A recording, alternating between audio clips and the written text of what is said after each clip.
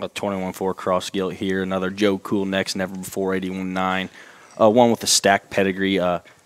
Gives that look of it being an awesome show gilt. Got an awesome front end in her. Hip and hind leg real good. With that stacked pedigree, I mean, you're going to get a good show gilt to have down the road, and then having that pedigree is one you could lay back in your herd and build around. A very good gilt that a guy could really tie into here.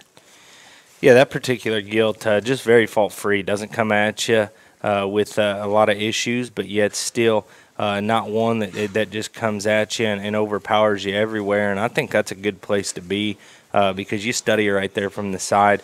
Man, everything blends together so well in that gilt. She comes out of the front side of her blade, very elegant and unique for a show gilt, but yet when you take her back to her mid-body, she's still got that ability to drop a deep body shape at you.